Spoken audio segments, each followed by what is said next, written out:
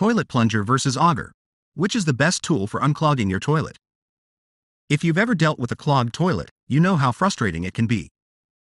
Thankfully, there are tools available to help you unclog your toilet and get it back to working properly. Two of the most popular tools for unclogging toilets are the toilet plunger and the auger. But which tool is the best for the job? In this video, we'll compare the toilet plunger and auger to help you determine which tool is right for your clogged toilet. First, let's take a closer look at the toilet plunger. A toilet plunger is a simple and effective tool for clearing clogs in your toilet.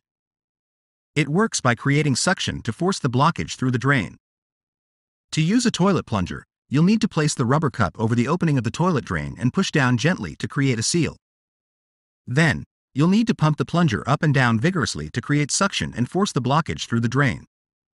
If the blockage is severe, you may need to repeat this process several times to fully clear the clog.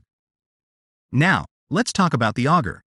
An auger, also known as a plumbing snake, is a long, flexible cable with a corkscrew-like end that is designed to navigate through the twists and turns of your toilet drain.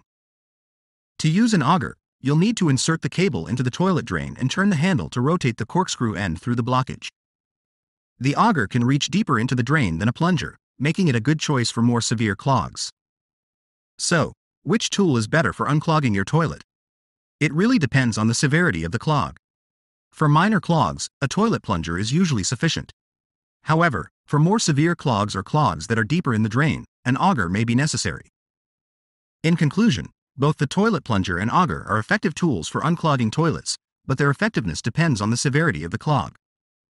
If you're dealing with a minor clog, a toilet plunger should do the trick. For more severe clogs, an auger may be necessary. Just be sure to use the tools properly to avoid causing damage to your toilet. Thank you for watching this video. We hope you found it helpful.